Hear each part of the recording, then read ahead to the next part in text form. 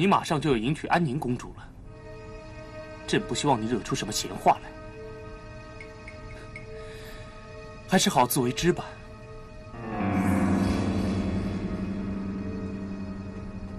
皇兄，皇兄！哎呀，妹妹啊，你有千里眼呐啊！我不但有千里眼，我还有顺风耳呢。白云飞，我有事儿要找你谈。谈什么啊？谈你感兴趣的话题，我们单独谈。哎，朕这是该回避呢，还是给你们俩找个地儿啊？我们去御花园。走，走啦。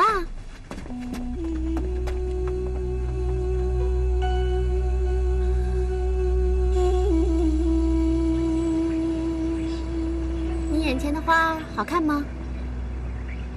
还好。云南的花期比这里长，你更可以尽情的欣赏了吧？有时候我自己也种一些花，赏自己种的花更开心一些。你可以为我种花吗？这里的花性我怕是不太懂。但你一定愿意为司徒静种花。公主，你为什么老提她？我就是在你面前你也不欣赏，那就谈谈司徒静吧。他不是你很喜欢的话题吗？公主，谈不同的事情也有不同的环境。我现在不想谈他。我偏要谈他。你这是盛气凌人。我这是一针见血。也罢，那公主想谈什么？谈谈他和你，谈谈你们的关系。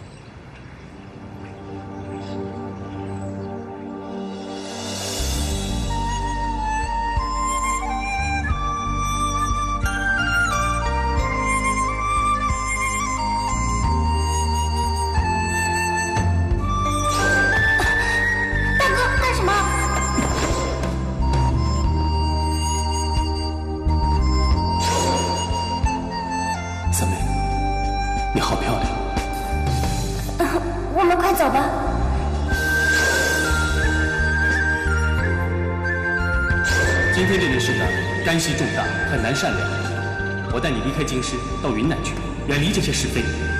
什么？对呀，你可以住在云南，到所有的人都不生气了，你再回来。怕不成吧？为什么不成啊？我去云南倒成，可你呢？不是马上要当驸马了吗？哪能随便就离开京城啊？我跟你说实话吧，我根本不想当什么驸马。离开京城，我自己也清楚。大哥，可你来京城不就是为了来娶安宁公主的吗？我根本就不想娶她。这事儿不都板上钉钉了吗？你怎么还说这种话呀？三妹，我根本不想娶一个我不爱的人。我打算将来和我一个真心爱的人长相厮守。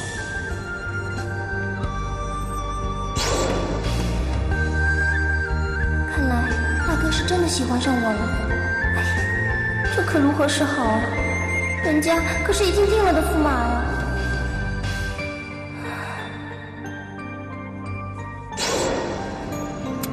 哎，三妹，这花这么漂亮，你怎么忍心把它们摘掉呢？二哥，你很爱花是吗？是，二哥很喜欢花，非常喜欢，有时候还会看不够的看。你别再开人家玩笑了，多不好意思啊！三妹，二哥不是跟你开玩笑，我今天来找你，就是有件事要告诉你，一件我已经决定好了的事。什么？三妹，我要你进宫陪我，终身都陪我。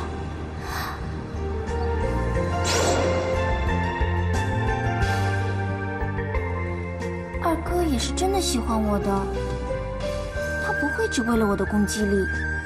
二哥对我也是真的好。唉，那天我太激动了，我该怎么办呢？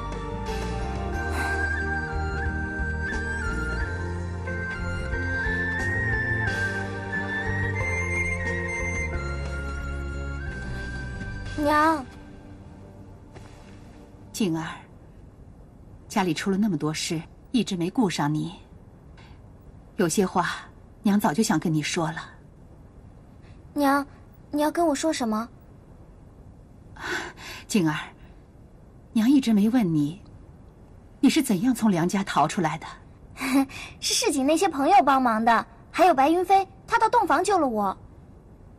之后，你去了白云飞那儿，还想在那儿躲一阵儿，对吗？是的。他冒着生命危险把你从梁家救出来，还藏你在他家。他为什么这样对你啊？娘，白云飞是我结拜大哥，他照顾我对我好都是应该的吗？静儿，我听静修师傅说，他对你非常好，不是一般的那种好啊。娘，师傅是怕白云飞跟我走得太近了才这么说的。师傅一直不想让我和白云飞在一起。静修师傅想的是对的，可我觉得师傅想的太多了。你毕竟是个女孩子家，白云飞马上要当驸马了，你不能搅在里面。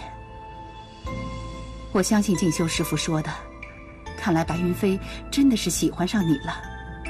静儿，你千万不能走错啊！如果走错了，惹怒了公主、皇上、太后，我们家就全完了。请娘放心，我只当白云飞是我的义兄，不会再想别的，绝不会带麻烦给咱司徒家的。感情这事，就如你哥和文强，一旦陷进去了，就很难拔出来。静儿，你一定要把握好自己，千万别陷进去。尽量和白云飞少见面吧，啊。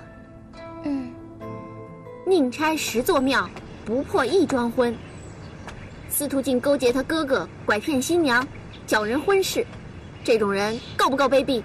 公主，你了解司徒剑南和文强的事有多少啊？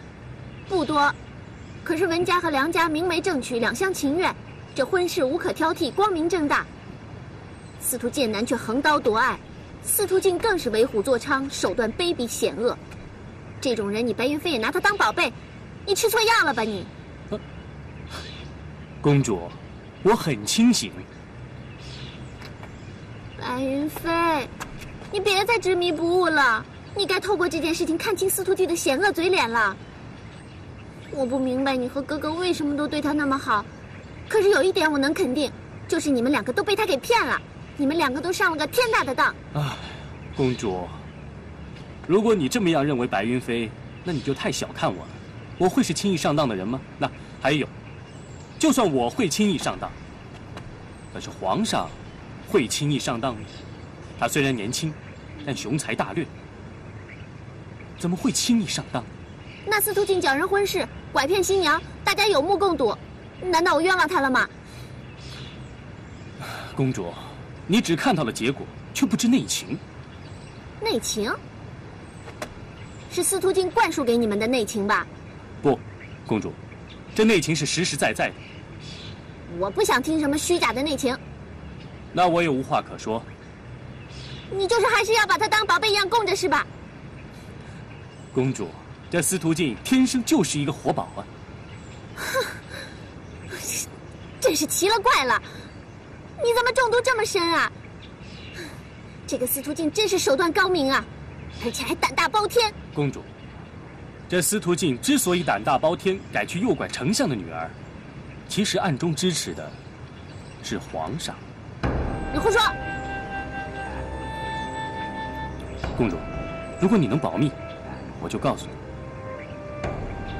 事情牵及到我哥，我当然会保密了。你快说，我哥为什么要纵容司徒静？公主，这一方面呢，皇上是同情司徒剑南和文强这对苦命鸳鸯，而另外一方面，皇上更不想看到文家和梁家联姻。为什么不希望看到联姻？公主，其实你心里应该很清楚，皇上最不希望看到的，就是我们藩王的势力增加。文章是你舅舅，他的势力有多大，你应该清楚，如果文梁两家联了姻，在齐国侯的势力会骤然扩大，皇上就更加难以控制，而丞相就完全可以借着藩王的势力左右朝政。所以，这桩婚姻吃亏最大的不是司徒家，而是皇上。这么复杂啊？是啊，正是因为皇上暗中支持，所以司徒静才敢这么做。那哥哥这么做也未免太自私了吧？这对文梁两家不公平啊！公主，我说过了，其中有一点，皇上是非常同情司徒剑南和文强的。其实真正横刀夺爱的人，应该是梁君卓。我才不信呢！公主，那你知道司徒剑南和文强跳崖殉情的事吗？啊，有这种事儿？这件事说来话长。整个的事情是这样的：司徒剑南出事以后，文强终日以泪洗面，茶不思饭不想。这司徒静看到他哥哥受苦，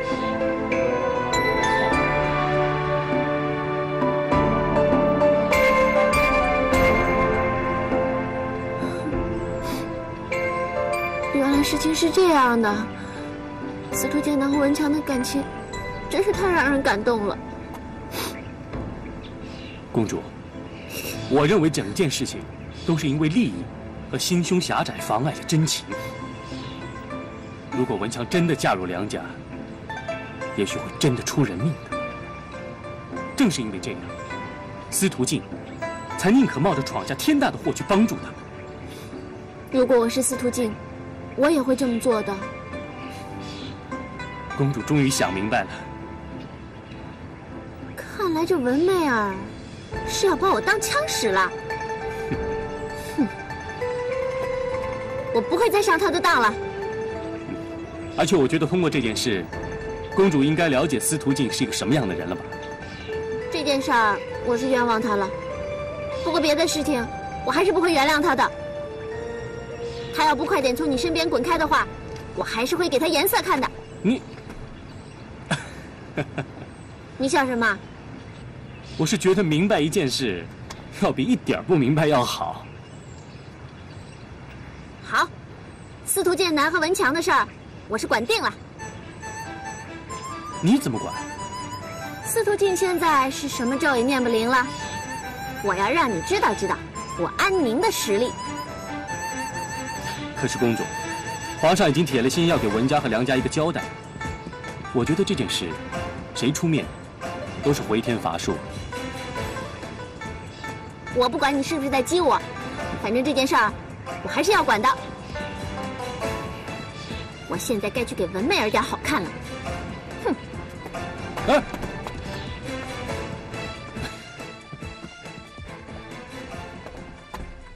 大表姐，哎，安宁，你可真会挑事儿跟我说啊！什么事啊？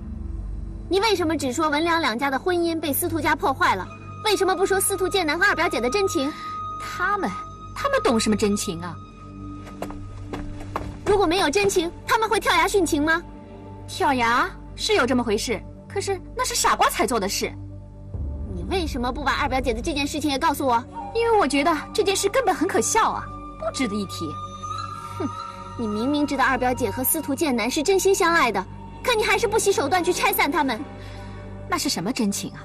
不过是苟且之事。文家和梁家的那才是名正言顺的婚姻。你怎么不想想，二表姐既然为情肯自尽一次，那就还会有第二次。你这样逼她嫁给梁家，就等于把她往死路上推啊！要是她真的死了，我也没办法。你怎么可以这样狠毒啊？你怎么可以这样对待自己的亲生妹妹？女人的名节重于一切。要是文强真的为了那姓司徒的而不顾名节，那他是死有余辜。文强不愿意嫁给一个暗地开赌场、光天化日调戏良家女子的恶霸有什么错？父母之命，媒妁之言，这就是正当的婚姻。文强嫁给谁，不是由他说了算，那是他的命，他就得受着。你真够无情的，大表姐，怪不得皇上不喜欢你，那是你自找的，谁会喜欢一个无情的人呢？安宁，人的感情并不是那么简单的，我对皇上可是倾注了全部的。哼，我不想跟你多说了，但你要记住，你再也不能拿我当枪使了。哼，有什么大不了的？我还有一杆老枪呢。听说那俩私奔的主已经捉拿回来了。是啊，母后，朕已经把他们通通关入大牢去了。那你打算怎么办呢？朕承诺给文家和梁家一个交代。此事不宜久拖，儿臣打算2天之内就把案子审结。那你打算怎么结案呢？这私奔怎么说也于理不合呀。司徒剑南和文强敢做这种事，就得为此事承担。这司徒剑南是罪魁祸首，绝不能轻饶啊！妹儿说的是没错呀，不过此事还有个情字在里面，分寸还是得掌握着。他们总不至于落个万劫不复吧？哎呀，皇上，我觉得这件事情绝对不能纵容，杀一儆百，最合适不过了。那你的意思是，要杀了司徒剑南？这杀人总还不至于吧？太后，我不是说杀人，只是应该严惩，以达到警醒世人的目的。这还差不多。那母后对此事有什么看法呢？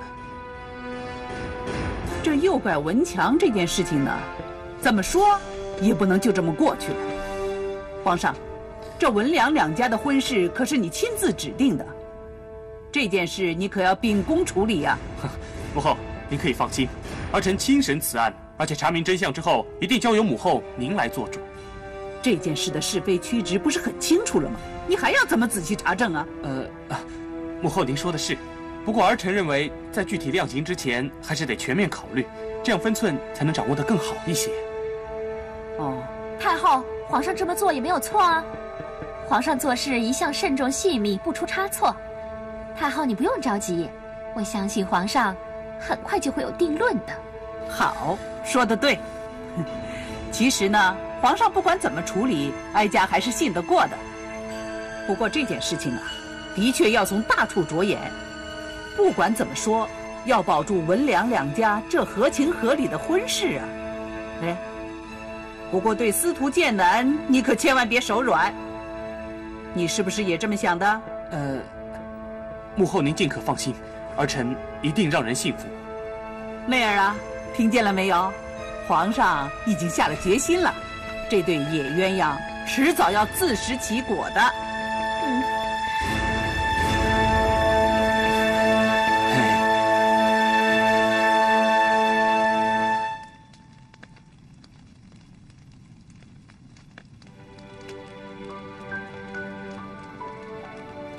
我这辈子都没享受过这么安静的生活。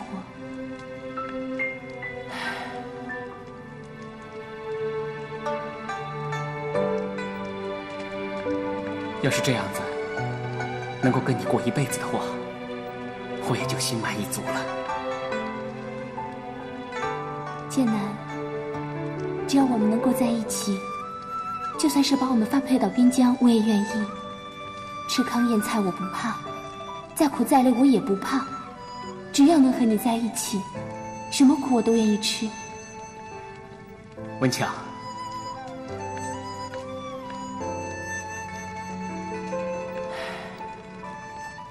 时光要是现在能够停住，那该有多好！这就不再是监牢，而是我们的乐园。这2间囚室就是我们的洞房，狱卒是我们请来的客人，而油灯是我们流泪的红蜡烛。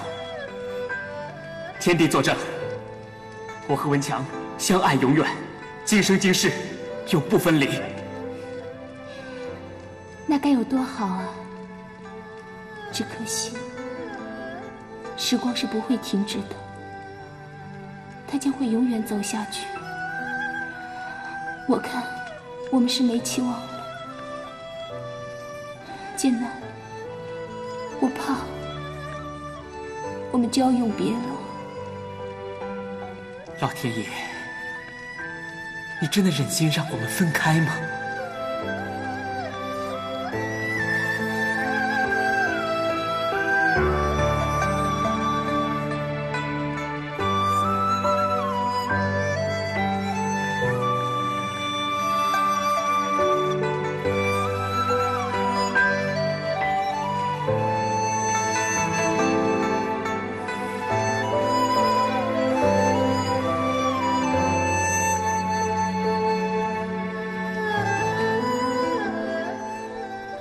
不公平，不能把他们分开。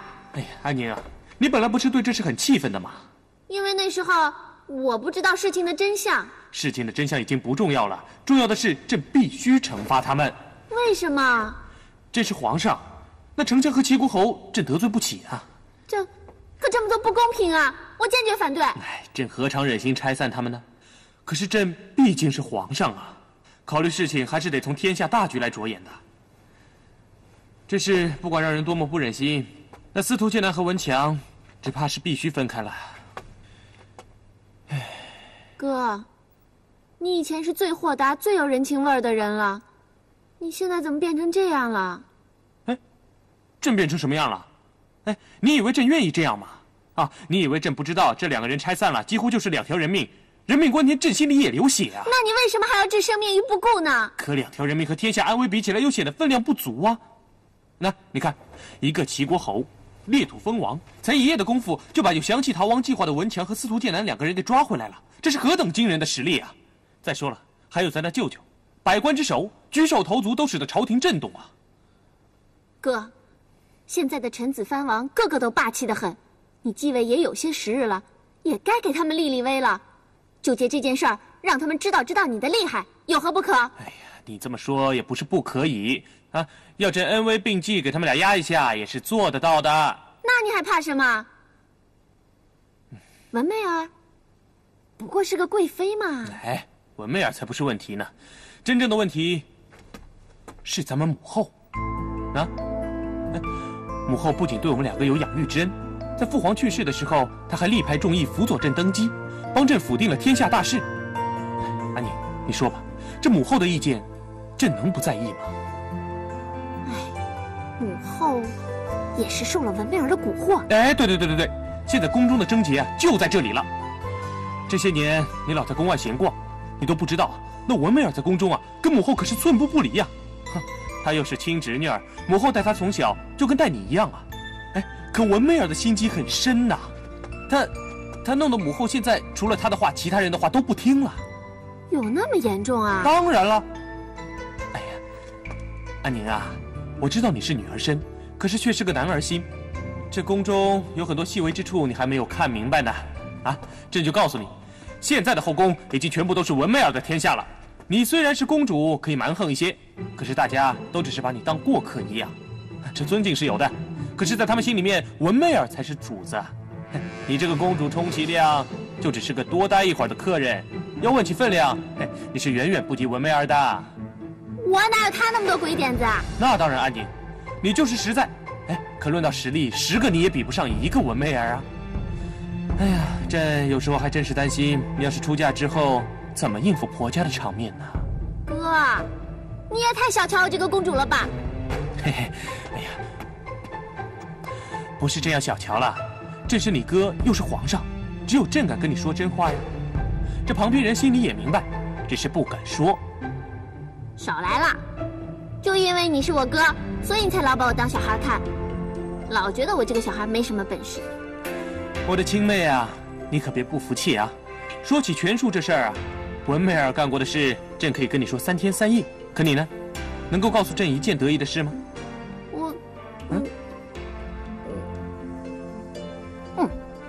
哎，朕说的没错吧？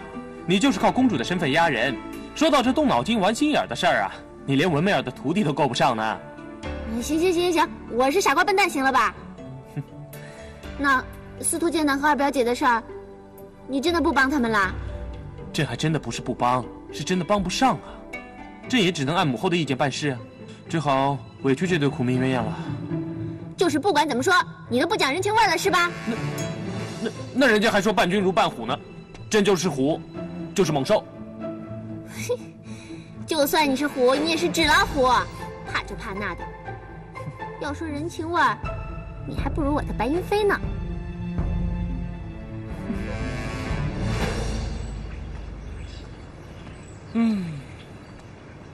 公子，王爷的意思，让你在京城多结交一些王公大臣。可你这一段老和小龙虾搅和在一块儿，出访的时间太少了。你说的没错，我们是应该出去走走，而且是趁早。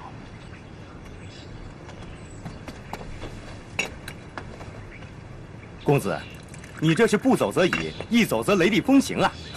什么雷厉风行啊？我是怕皇上等会儿又派人找我进宫。皇上找你进宫，那是有重要的事吗？有什么重要的事啊？我告诉你，皇上就是不想让我和司徒静在一块儿。那好，咱们今天先拜访哪一家？将军府。嗨，那不还是司徒静家吗？是啊，就是这么巧，谁让司徒静是将军的女儿呢？好，我去备马。哎，等等，我们今天要从后门偷偷溜出去，不让皇上的人知道我们去哪儿。走。白云飞去了司徒府。他真是个宝贝，人家可是近水楼台先得月了。他是从后门溜进去的，闪得挺快，我们的人差点离了视线。他是跟朕捉迷藏呢。皇上，这件事儿咱不能干看着呀。什么意思？大伙儿都巴望着快点把小龙虾弄进宫来。您想啊，有只小龙虾在宫里走来走去，谁看谁都会觉得开心啊。没想到这小龙虾还这么有人缘呢。可朕在他那儿已经撞得头破血流了，这丢人不说，以后该怎么办呢？一个情字仇煞多少人呐！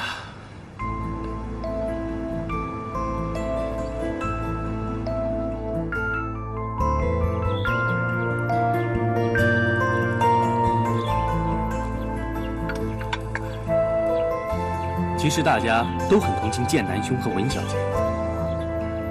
安宁公主也去皇上那儿求情了。真的？我昨天跟安宁公主讲了他们的事情，她非常感动。她说一定会尽力帮忙的。安宁公主豪爽，而且心怀仁义，一向令我敬佩啊。她去求情一定很有希望，是不是，白公子？目前的结果还不得而知，不过我相信以她的分量，应该会有很大的希望的。这就好。但愿吧。不过这件事太大了，皇上会十分为难的。这件事呢，还是不能期望太高。你少说丧气话。夫人呐，这等于把天捅了个窟窿，实在是不容乐观呐。有些心理准备，还是十分必要的啊。去，我不跟你说。白公子，你的福气真好，能遇上这么好的公主。公主的心地确实很善良。白公子啊，我们家后院的景致不错，要不要去看看呢？好啊，我正有此意。早就听说贵府的院子很别致了。老爷，你陪白公子过去吧。不必啦，白公子自己去吧，出门向后一走便是，好找得很呢。人家是客人，不能怠慢人家。我刚才看到静儿去后园子去了嘛，义兄让义妹陪，不正对吗？还是伯父想得周到，我也正要见三妹呢。好啊，请。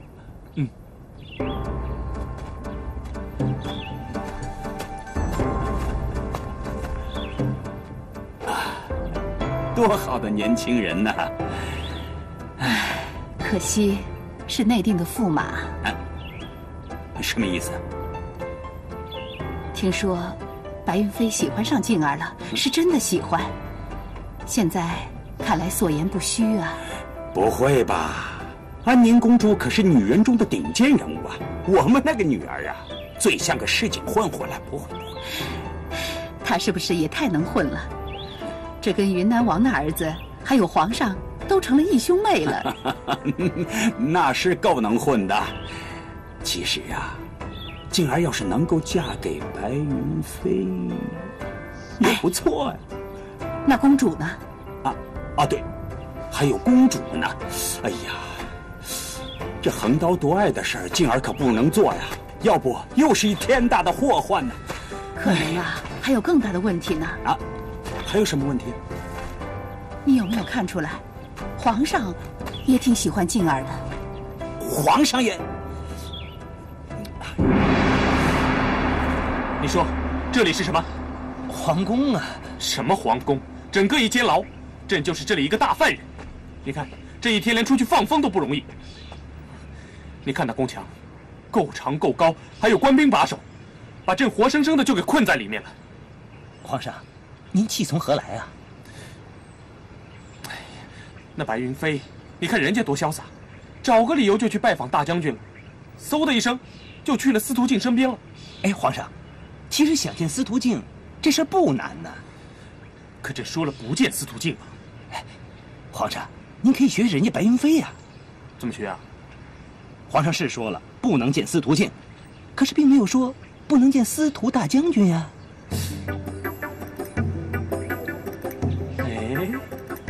哎，这三人行必有我师啊！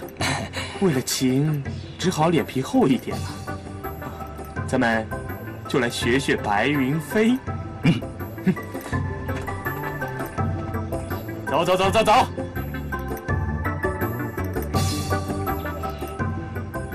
你认得我吗？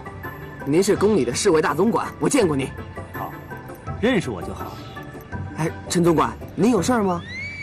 今天闲来无事，出来走动走动。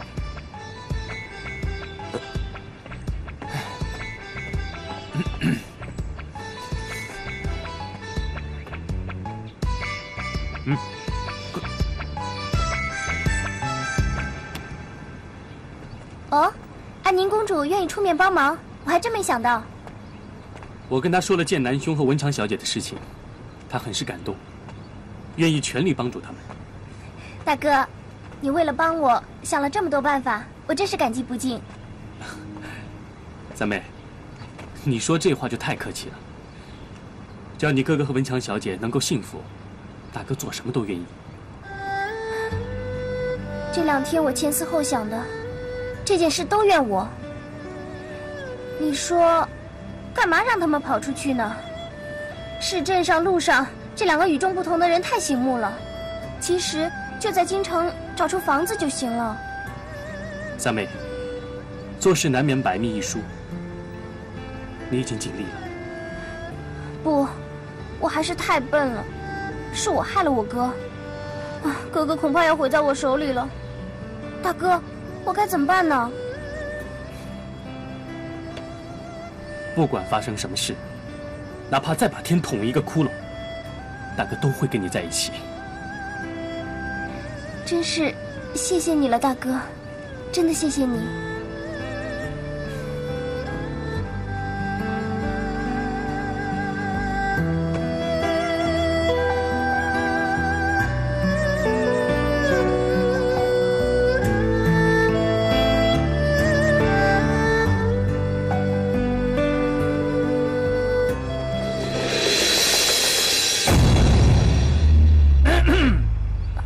皇上，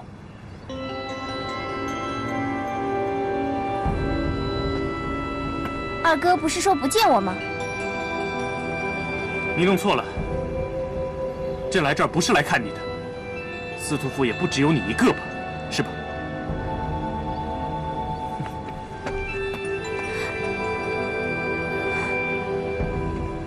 皇上在生我们的气，日子怕不好过了。大哥，都怨我。太不像话了！皇上，他们俩反应并不强烈，好像不是您想象的那样。那是什么样子啊？啊？那白公子和司徒小姐在一起，他们肯定不是为了情，否则他们会很难为情的。那也说不准，天下脸皮厚的人多的是呢。皇上，可是您这两个结拜兄弟应该都不是厚脸皮的人吧？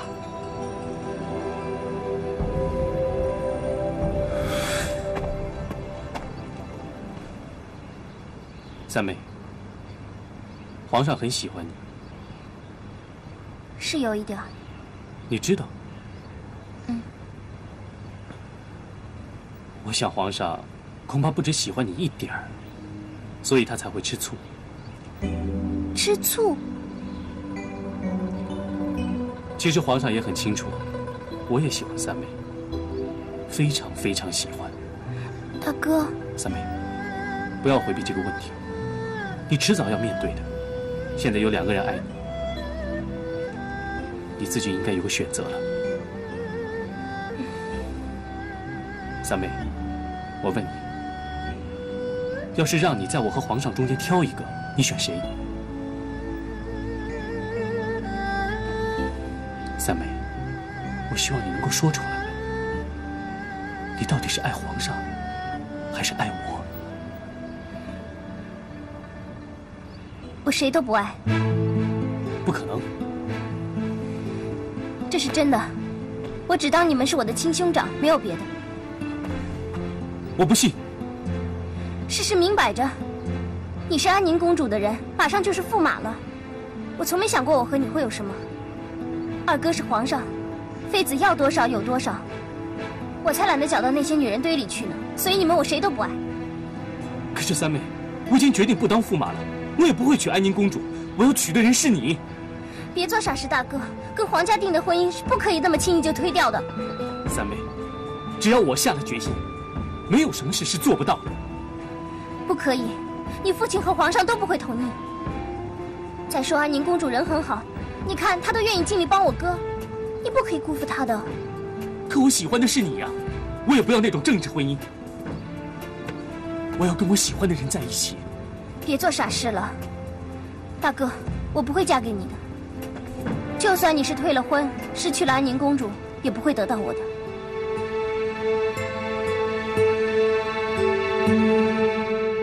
大将军，您知道朕对您一向十分倚重，您是我朝的一根顶梁柱啊。臣的身家性命都是皇上赏的，自当为皇上尽忠尽力啊。可有件事，怕是要对不起大将军了。皇上，是剑南的事。一个丞相，一个齐国侯，他们追得实在是太紧了，而且人家是占理上的。朕虽然对令郎和文强十分的同情，可是这事，怕是没有回旋的余地了。皇上，您不帮他们，还有谁帮他们呢？这一次，不会像上次文涛受伤的那一回呀。上回文涛烧了难民的房子，他没站住理，朕也没有给文丞相家面子，太后也奈何不了朕。可这一次，两家都站理上了，而且大将军清楚，现在还不是和藩王翻脸的时候。再说了，太后那儿如果朕再不给他面子，那只怕地方的藩王、朝中的丞相、宫中的贵妃和太后都会对朕十分的不满，朕就会四面楚歌了。臣明白皇上对臣一家的爱护之心，臣也明白皇上的处境。这件事情的确没有回旋的余地了，皇上就不要为难了。皇上能跟我们说这件事，已经给足了我们的面子。皇上就别有所顾忌，孩子们犯下了错，他们自己就该担下来。多谢大将军能理解朕的处境。剑南逃不了处罚，进而也参与了，不知皇上可否对他从轻发落？总不能让大将军的一双儿女都受处罚。况且令郎已经承担了一切，朕不会扩大范围。谢皇上。皇上，怎么处置剑南呢？文良两家却有杀人之心呢。不过太后并没有逼朕要令郎的命。明天审案时，大家再看情况吧。不过，纵使要不了命，那充军边疆，也怕是免不了了。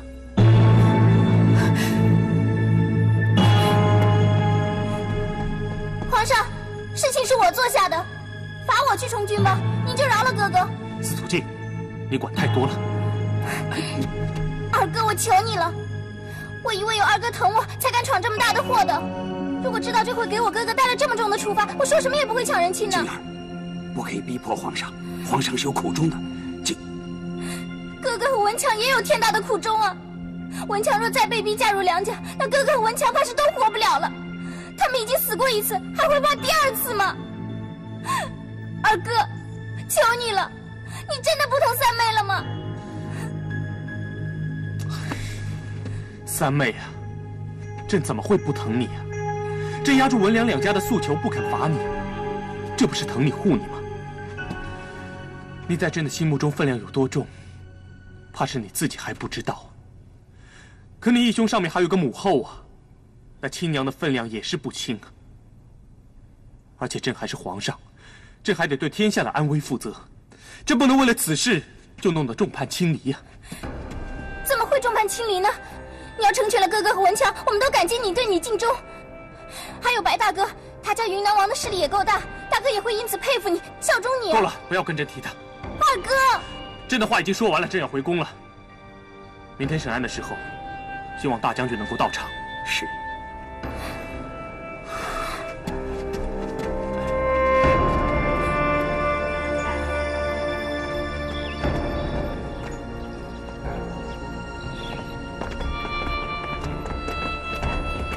恭送皇上。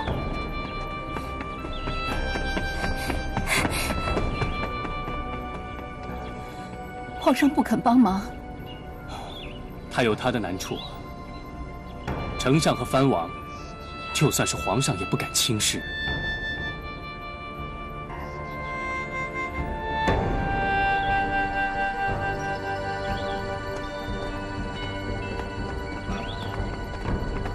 二哥，我有话要对你说。皇上，我在外面等您。嗯。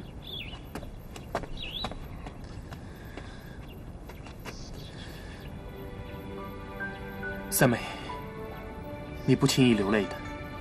可我到底是个女孩子啊。三妹，上次要你进宫的那事，我说话确实有点过分了。其实争权夺势的事，并不是我的本意。二哥，我反应也过于激烈了。没关系，我想了想，那些话对你确实有点不大公平。我已经决定了，以后对你，还是把你当妹妹看吧，这样你也不会有什么心理负担。二哥，我已经想好了，我愿意进宫，陪你一生。